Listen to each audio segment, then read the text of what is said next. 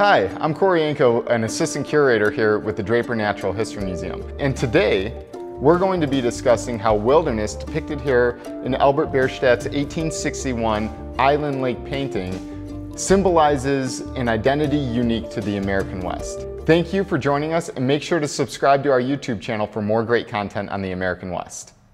When I say wilderness, what's the first thing that comes to mind? Ask 100 different people and you might get 100 different answers. But at the core of each response is going to be a scene depicting nature far removed from human impact or alteration. For centuries, the rugged beauty and pristine nature have captured the attention and the imagination of diverse cultures for centuries. We'll explore diverse cultures that were shaped by wilderness, as well as explore what exactly is wilderness. So put on your adventure caps, because it's adventure time. In 1859, German-American painter Albert Bierstadt accompanied Colonel Frederick Lander into the Wind River Range, which inspired several pieces. This oil on canvas painting, completed in 1861, depicts a lake surrounded by mountains and cliffs. In the foreground, trees, shrubs, and grasses grow on a rocky landscape that reaches towards the top of the painting in the right. There's a small waterfall coming off the side of the mountain in the right foreground. The middle ground hosts a large lake with a rocky island in the middle, and the background fades into more prairie and mountains. The sun casts the background and middle ground, especially in a warm yellow light, which was characteristic of paintings at the time. 103 years before Congress passed the Wilderness Act of 1964, Bierstadt was building a reputation on his depictions of the American West. Frequently, these paintings sought to capture an immeasurable beauty that was rarely seen with the human eyes and only found in the Rocky Mountains, inspiring others to come and see these natural landscapes for themselves. In this way, artists and their paintings were the marketeers and the advocates of their day for wildlife and wild lands. Unbeknownst to Bierstadt at the time, his depiction of Island Lake would later become part of the Poposia Wilderness Area after Wyoming passed its own legislation, the Wyoming Wilderness Act of 1984. Natural areas that we've only recently designated as wilderness have sustained diverse cultures for centuries.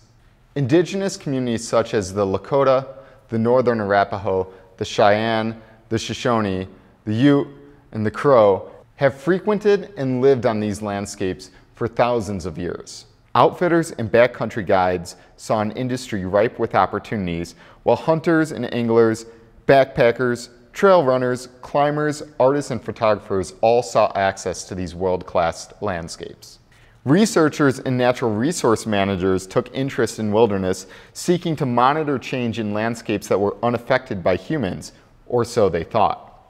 Each identity may have a different reason for venturing into wilderness, but all share a need for that raw nature that can be provided nowhere else. The scene captured here in Bierstadt's Island Lake painting articulates the 5 characters of wilderness. The vista overlooks a lake surrounded by mountains, being natural and undeveloped. The region is untrammeled, far removed from the effects of the agricultural revolution that was firmly taking root across North America at the time. The scenic landscape of Island Lake was impressionable enough for Bierstadt to recreate the primitive solitude in what would become a historic painting.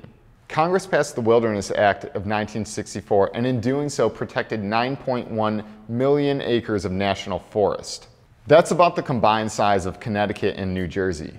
And in the process, they established the Bridger, Teton, Absaroka, and Washakie wilderness areas. Just 20 years later, Wyoming passed the Wyoming Wilderness Act of 1984, and in the process established the Cloud Peak, Poposia, and Jebediah Smith wilderness areas. Today, about 111.5 million acres, or about 5% of the United States, is designated wilderness. More than half of that is in Alaska. Wilderness is the closest experience to witnessing the existence of raw nature beyond the touch of humankind. The character and qualities that define wilderness parallel many themes of the American West: unbridled, unhindered, vast, abundant, immersive, and difficult to describe, yet inherently felt in each and every one of us. Bierstadt's identity as an artist and a painter of the American West reflected an identity lured by and drawn to wilderness. While the view from horseback, behind a rod, or atop a mountain summit may offer a different perspective, I hope this brief foray into wilderness helped to identify the diverse cultures and identities unique to the American West. Take a moment to think about your home and the surrounding environment in which you live. What reminds you of the unbridled nature of wilderness? That's all I have for you today. If you like this video, make sure to smash that like button and subscribe to our YouTube channel for more great content on the American West.